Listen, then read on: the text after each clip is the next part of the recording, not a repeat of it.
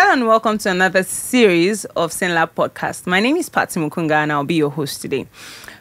In this series, we're going to be delving into a rather compelling and relevant topic, maintaining thyroid health. I say relevant because even I have had to deal with somebody close who had thyroid issues.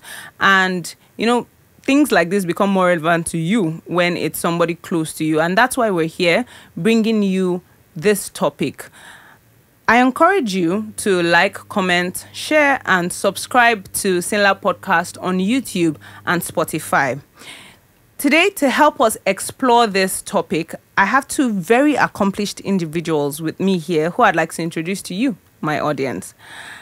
With me here is Professor Olufemi Fasanmade and Dr. Bolanle Okunowo.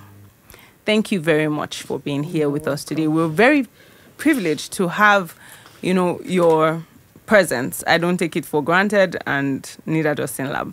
But first of all, before I begin to ask you our plenty questions, I would like to introduce you very well to our audience. Professor Olufemi Fasanmade is a distinguished endocrinologist and a professor with a career spanning over 3 decades. That's a long time. He earned his MBBS from the University of Ibadan in 1987 and completed his residency at Lagos University Teaching Hospital, LUTH, in 1994. I think most of our audience may not have been born by then. After a fellowship in Munich under Professor Ebenhard Standel, he became a consultant endocrinologist at Lagos Island General Hospital. In 2002, he joined the College of Medicine, University of Lagos, that's CMUL, where he became a full professor in 2019. Professor Fasanmade leads the Endocrinology, Diabetes and Metabolism Unit at CMUL and LUTH. He has held key roles, including chairman of the Medical Advisory Committee at LUTH and chief clinical coordinator at NSIA, LUTH Cancer Center. A former president of the Endocrine and Metabolism Society of Nigeria, he has authored 5 books, published 120 peer-reviewed articles, and presented over 300 abstracts internationally. He has also trained over 30 specialists in various medical fields. That is a lot. I'm very, very impressed and very, very inspired. I hope my career sounds like this one day. Dr. Bolanle Okunowo. She's a fellow of the Medical College of Physicians, Nigeria, a fellow of the West African College of Physicians, and a member of Endocrine and Metabolism Society of Nigeria, and a member and current treasurer of the Association of Clinical Endocrinology of Nigeria. That's a lot of hats. I used to have a teacher in secondary school that would always tell us, I wear a lot of hats. You're wearing a lot of hats. Dr. Okunowo has received several international trainings and certifications as a diabetologist and endocrinologist, including the certification in Leicester Diabetes Center. She has won several awards, including the International Society of Endocrinology Award, in recognition of her passion in research. She currently works as consultant diabetologist, endocrinologist at the prestigious Lagos State University Teaching Hospital, that's LASUT, Ikeja, Lagos, Nigeria. I am currently trying to not be intimidated by the people sitting with me because, wow.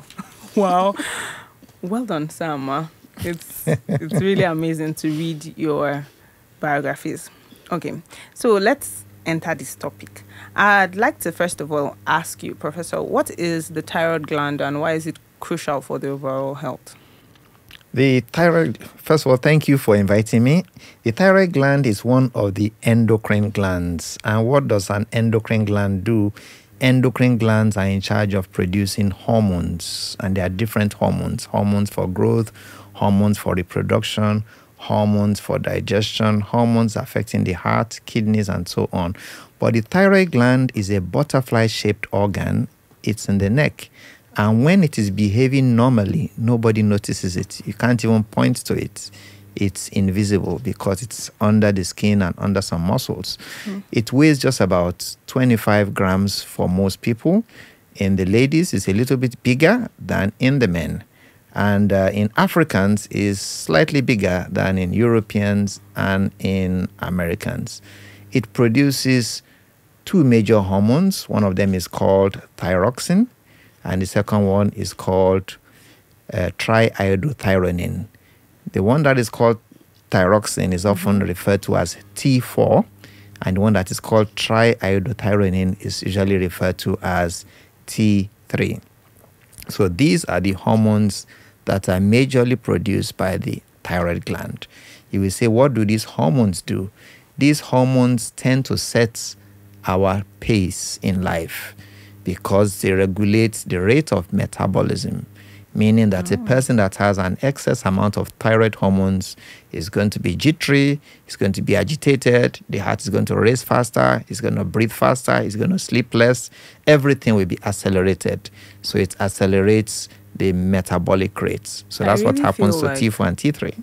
I think a lot of people relate metabolism for whatever reason to food and the digestive system. So when you're talking about metabolism and you're talking about heart rate, you're talking about, other functions of the body, that's almost new to me. I've been trained to think about metabolism as how my body is digesting food. That's very interesting. So what are some common thyroid disorders? Like, how can they affect an individual's health? Yeah, the commonest thyroid disorder is a goiter.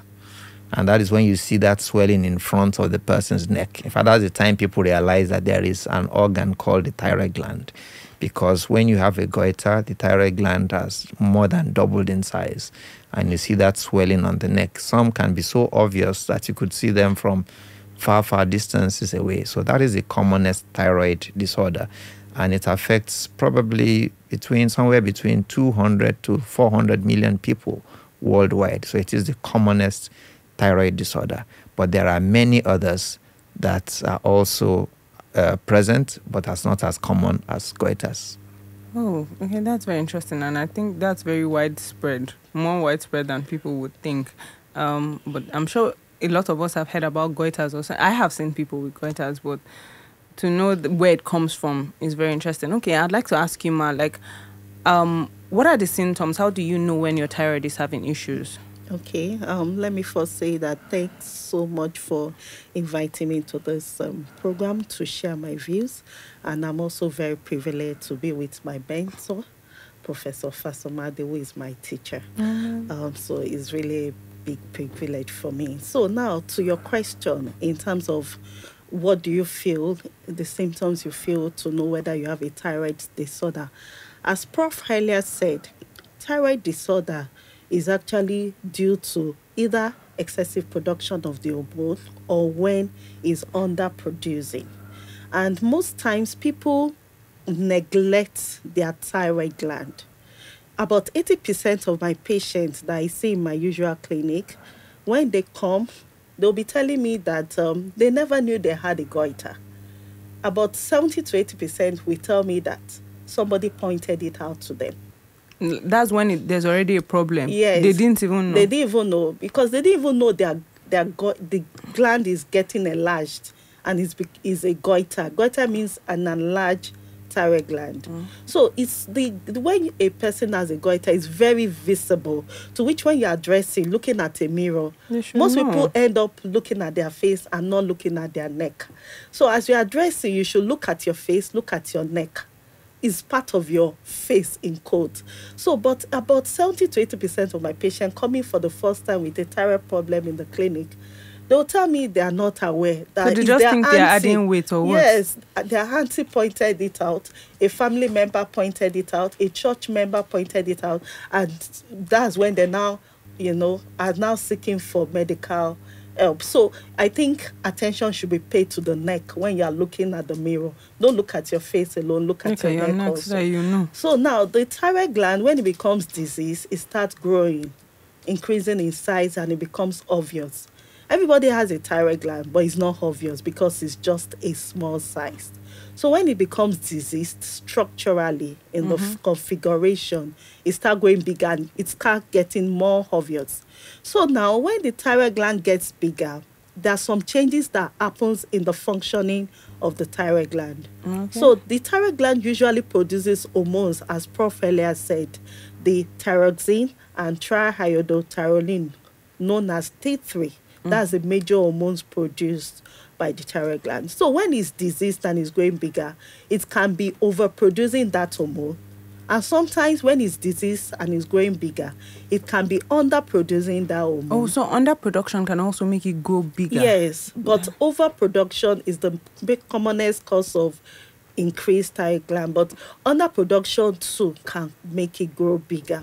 So now when it's overproducing the hormone, the person start having some conventional symptoms like heat intolerance. The person feels so much heat when everybody is feeling normal. The person starts sweating excessively.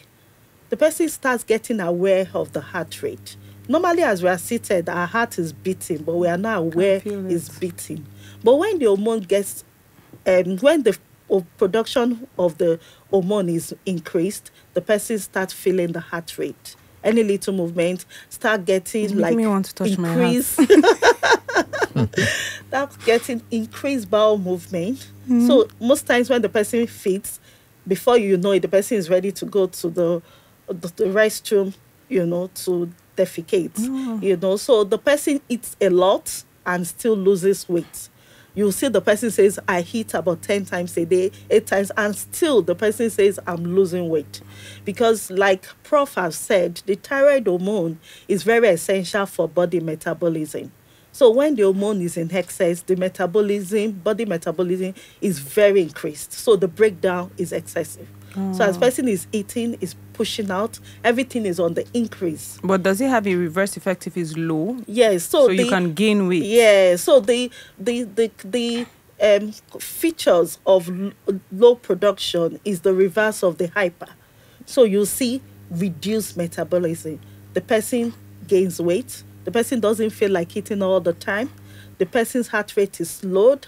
The skin is dry. The hair is dry. And the person gets constipated because the metabolism is extremely reduced with the underproduction. And there are some people that also have this goiter, which is the enlarged thyroid gland, and they neither have increased production or reduced production of the hormone, but the hormone is still producing normally. The only issue is the gland is on the big side. So as a clinician, when they present, there are quite a number of tests we do to further evaluate them. Yes. Okay. As you're talking, like I said, I know somebody who personally has.